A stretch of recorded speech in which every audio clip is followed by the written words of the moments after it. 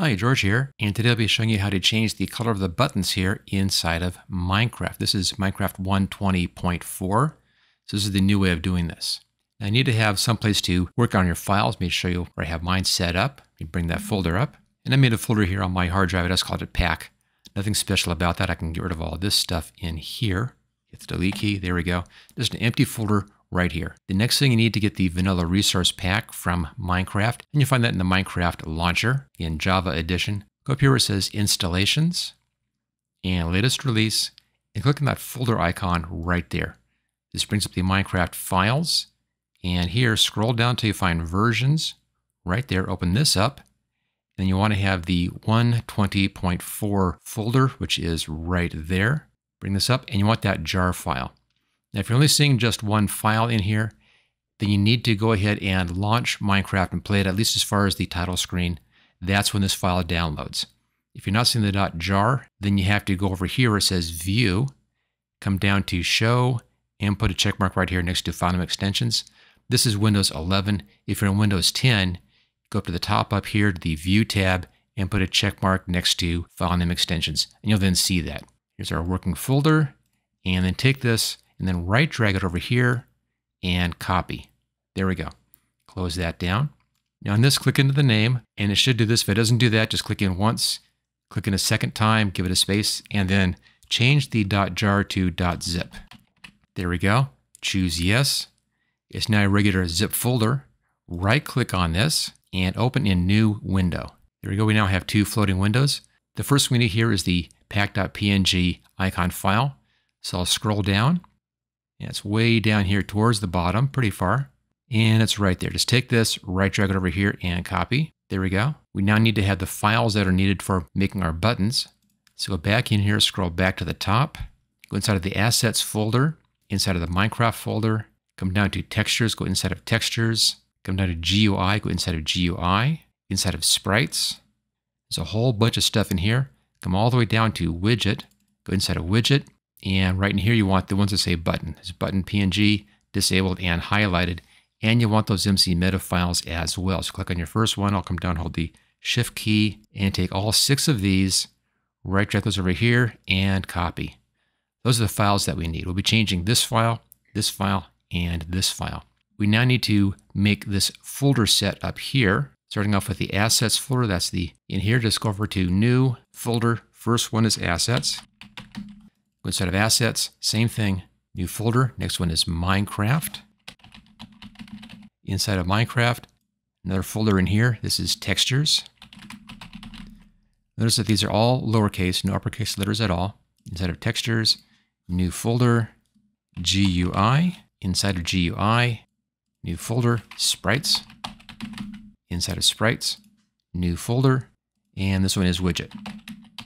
There we go. Okay, back out here to your basic folder. So our folders are all set up. We have our pack PNG. We're also going to be needing a pack.mcmeta file. We'll take care of that later on. We now can come in here and change the colors of these. And I'll close this back folder out, get rid of that. There we are. You can use any graphics program you want to change your colors. It doesn't matter.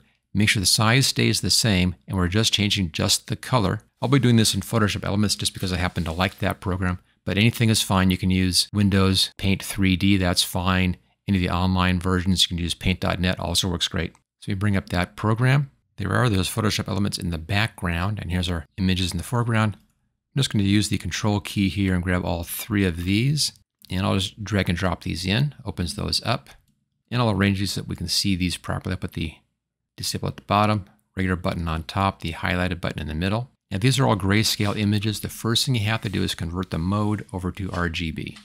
And that's image mode RGB. Again, any good program can do this. Image mode RGB, and our final one down here, image mode and RGB. Now that it's a color image, we can just change the color on this. A standard way is to use a hue saturation control, and I have that one right here. Choose colorize, and then adjust your hue. Look how a nice blue, kind of like that. Make it a bit more saturated. So something around in here is fine for this one. Now you may want to copy down your numbers over here, so we can then recreate that for our next ones. Or just visually adjust those, that's fine. Either one is okay. There's our first one, that's the regular button color. Let's come down to the highlight. I want this one brighter. So same trick. Use a hue saturation control. Colorize that. There we go. Get into the blue range. More saturation on this one so it's brighter. Looks pretty good right there. And the final one is our disabled button. Same thing. Hue saturation, colorize, get into the blue range. And saturation is just kind of a blue, but a dark blue. And there we go. We now need to save these back out as PNG files. Go to the top one here, File Save, and put it right back on top of the original one if you want to, or we can go ahead and put this inside of our folders. So save you a step. Let's go inside the folders, all the way into the widgets folder, put it right here, choose Save. That one's done. Let's come down to the highlighted, same thing, File Save, all the way inside the folders. Right there, choose Save. And the disabled button, same exact thing, Save, all the way inside the folders. Right here, choose Save, and those are all set. Okay, let's close this down. And that's all the graphics that you have to do. So we have our assets folders, it's all set. We have our pack.png. All we need left now is just the pack.mcmeta file. It used to be included in the zip file, it no longer is. So I put it on my website. Let me show you where that is. And it's right here. I'll put this link in the description. Come down. We're using the most recent version right here, 120.3 to 120.4, and that's pack format 22.